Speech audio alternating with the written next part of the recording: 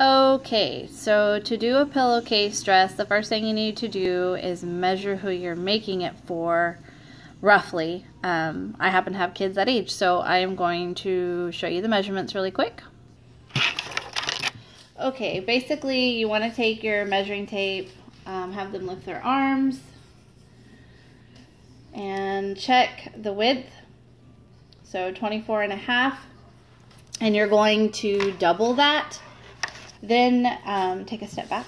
Then you want to measure how long you want it.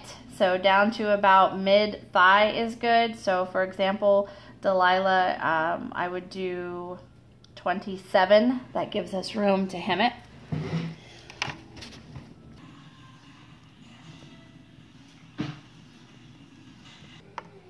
Okay, so now we're going to lay the fabric out. Any fabric works, any cotton fabric. This is piqué fabric. I like it because it breathes well in the summer, but you can use any fabric. The fabric doesn't matter. So I'm cutting it at 27 long first. I like to do my length first, just my own preference. I'm going to clean up the top stitch area of my fabric. And then I'm going to measure my width, which we are going to do this way. And the whole fabric works for Delilah's size, so I don't have to actually cut the width. I folded over the fabric because that was the way it came. And so what I'm going to do is cut up the seam since it's already perfectly folded in half. And the good thing about pillowcase dresses is there's a lot of give. So if you didn't quite double the width, it's not that big of a deal. It's not going to hurt it. So basically you want two pieces that just look like long rectangles. Hence they look like a pillowcase when they're held together. So the first thing I want to do is we are going to take the top sides from the top to the midpoint, and you're going to fold it once about 1/4 inch, and you're going to fold it a second time 1/4 inch. And I'm going to take it to the sewing machine and show you what we're doing that for. Okay, so I told you that you're going to take the top, make sure the direction of your print on the fabric that you're using is going the right way, by the way. So from the top of the fabric to the midpoint of the length, you're going to fold it once 1/4 inch and fold it over a second time, giving it a clean edge. And I like to consider myself a lazy sewer, and so you're going to see me not pinning. You're welcome to pin. I've just done enough of these to know that they're pretty forgiving, so I'm not too concerned. So I am going to run these 2 stitches and we're good to go.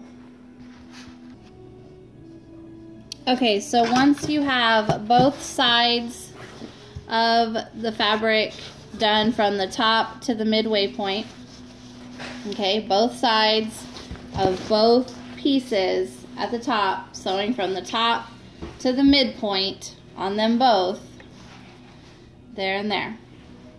Okay, now you're going to take the fabric, make sure that you can see what I'm doing. Okay, you're going to take the fabric, you're going to fold it down about 2 inches. You're going to kind of put your fingers under there and tuck under the little edge, and you can cheat and not use pins and actually just use an iron. And basically you're making a casing and you're going to press that down, or you can actually pin it and hold it still. So there's the outside of the pretty print of the fabric. You folded that down, created a little casing.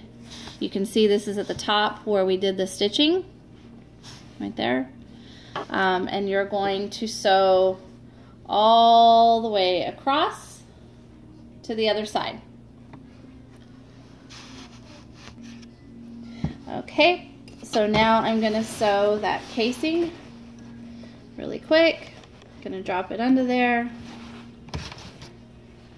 Get my fabric situated.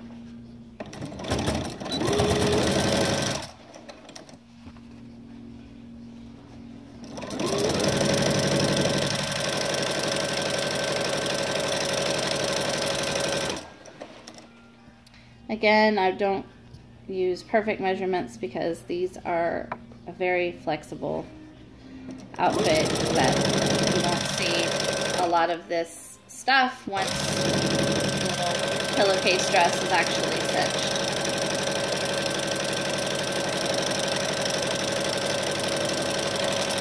And if your lines aren't straight, again, it's not a big deal on this dress because of the way it's built, and you'll see that in the end. Lock your stitch. Done. Okay, so here is that casing. This is what it looks like from the back. Okay. And let me set this down. And here is what it looks like from the front. It's just basically a little pocket, which is why we made that seam that I told you to make, is so that when we fold this over, it's a clean entry here for when you put the ribbon through. So this is the casing that the ribbon is going to run through inside on both pieces. Okay, so we're actually almost done. You got to do this to both pieces. Do the little casing top. I'm going to sew the casing top, and then I'm going to show you a trick that I learned called a French seam. Not sure if you already know how to do it, but I'll show you a French seam, which really helps on these dresses. Okay, so I'm sure when you're used to sewing right sides together, make a seam, and you're done. We're not going to do right sides together first. We're actually going to do wrong sides together, which is going to seem confusing because you're thinking, well, now you can see the seam on the outside. Well, that's what we want at first. So let's lay them like they would look when they're finished. And I want you to take about a hand's length plus a little bit, so to about here. Okay, because this is where her arm is going to go. This goes over the arm, so you're going to imagine there's an arm right here, and then there's going to be a bow up here. So go down about 3/4 way down the dress, and you're going to go ahead and start your seam right here. But I want you to get pretty close to the edge, and you're gonna do a cut in. So kind of start this way from this edge and bring it in and come down. But only do, if you can do 1/8 of an inch right here, that'd be great. If you have to do 1/4 of an inch, it's not gonna hurt anything. I'll show you how to account for that in a second. So you're gonna run a stitch from 3/4 of the way down, all the way down the dress with them wrong sides together on both sides. So you're gonna do this side and this side. Okay, so I have it under the machine. I'm going to get, again, try to get as close to 1/8 of an inch on the edges as I sew these together.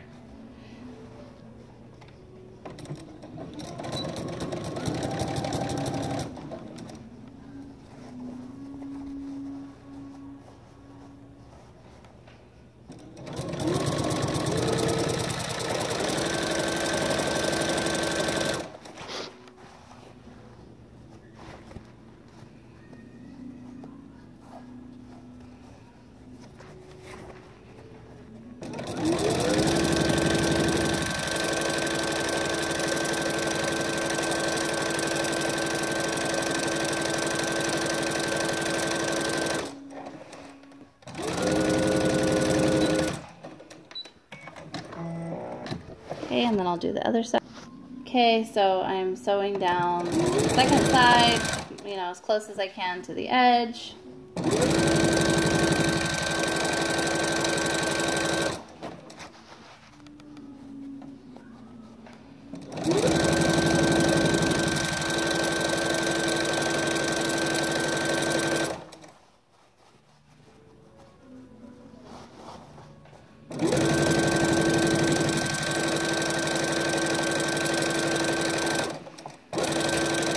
Okay. All right, so here's the trick. So now you've sewed up this line, right? You know, from midway. So we did 3/4. So there's the top. We did 3/4, and then we sewed a line all the way down. Didn't make a perfect line. It really doesn't matter. And I will show you what we're going to do now is you're going to trim as close to the stitch that you just made as you can without cutting the stitch, just cutting away all of this excess fabric that really doesn't matter. Go along until you get to where the stitch was created. Let me get this other piece off. Okay. And then trim the other side as well.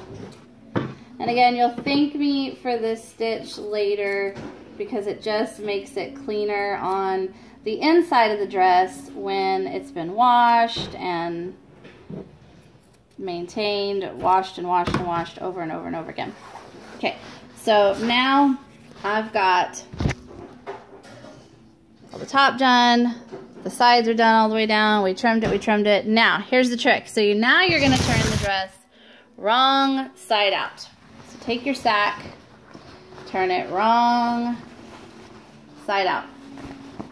If you'd like to have an iron and iron this down, you can. Sometimes that helps if this is the first time that you're doing this, but it's really not going to matter. So I turned it wrong side out. You can see where I made the stitch. There it is. That's the seam. That's the seam that we made on the other side. See, it's clean like a normal seam. So here's the really cool trick. So you're going to flatten that seam out, getting that seam dead in the middle. And then, that's why I said ironing sometimes helps. So you can iron all the way across this and make it nice and stiff. And then you're going to do an 1/8 of an inch or a quarter, whatever you're comfortable with, this way. Okay? And what that's doing is it encapsulates on this side that stitch, that raw stitch. So you're trying to get more than that. So 1/4 of an inch would probably be better than an 1/8. So when you encapsulate that hidden inside that seam and you turn this wrong side out, now the inside of the dress is clean and the outside of the dress will be clean, and all of this stitching, sorry, it's not focusing very well, all of this stitching will be hidden inside and you won't have any frays after it's washed. And you can do this with any outfit. It just works really well with these dresses. So I'm going to set this down, run this stitch, and show you how clean it's going to make it. Okay, so I am just running that 1/4 of an inch seam, encapsulating all of that seam that we saw on the inside that was raw. This eliminates all raw edges, all those little fuzzies that you get from the fabric. It's gonna hide all of these, and you're gonna run that all the way to where the stitch is here. Okay, all the way up to the part where the two pieces open up. As normal. Okay, so now you can see that from the outside of the dress, there's a beautiful, clean hem, and on the inside, there's no frayed edges. It's perfectly soft and smooth and folded on the inside. So both sides are nice and clean. Okay, so remember I didn't iron anything, but essentially this is what it should look like. Basically a sack with the two slits on the sides. And now the next thing we're going to do is hem the bottom. And by that, you can do the same thing where you just fold it over once, fold it over a second time, and that'll give you a clean hem on the bottom. I try to do a small hem.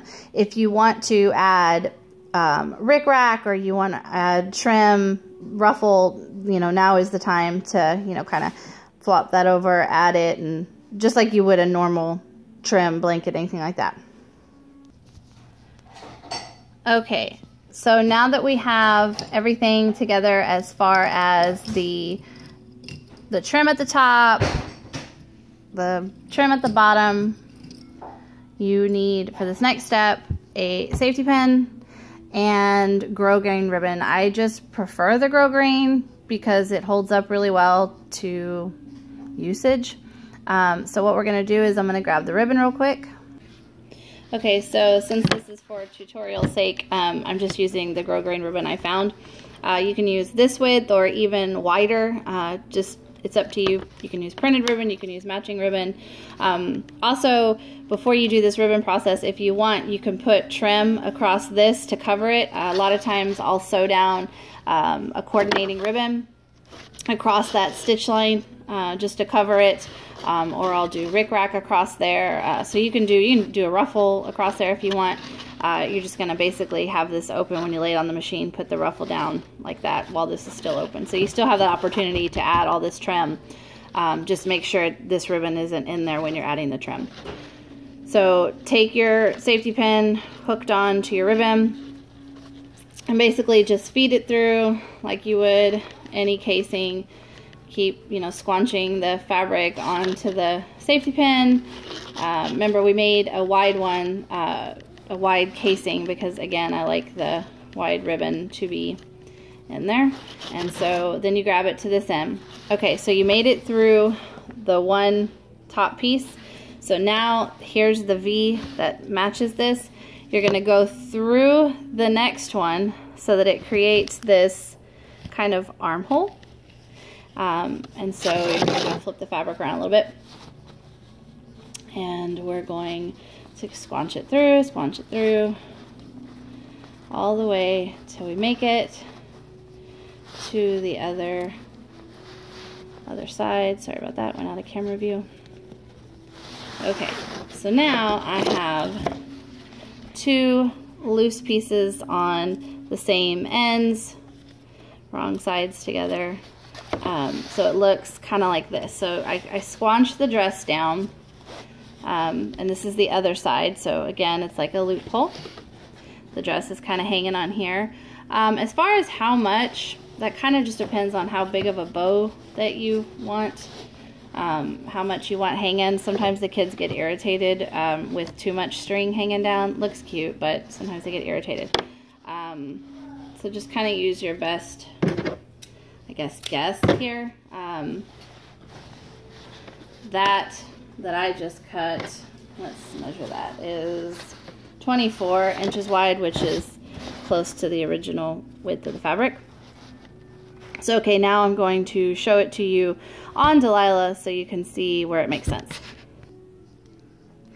Okay, so here's the dress on. I did not pre-wash this fabric, so it's really stiff. If it had been washed, it would have been a softer, flowier fabric, but I didn't wash the piqué.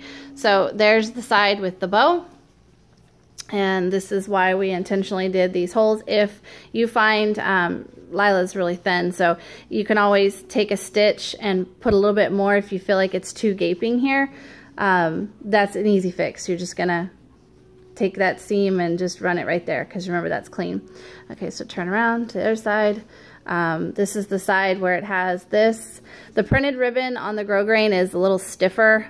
So this is also Walmart brand, which is even stiffer. If you use the nice grosgrain you get from Hobby Lobby, this will sit really nice. The satins you can use too. You just can't burn the edges of the satin. You'll have to flip them over and tack it. So lift your arm. So this is this side again. I didn't clip anything. I was just trying to get this done. So you can close this if you want. And then here's down. Remember, she has the clean, everything's clean under here, all the edges.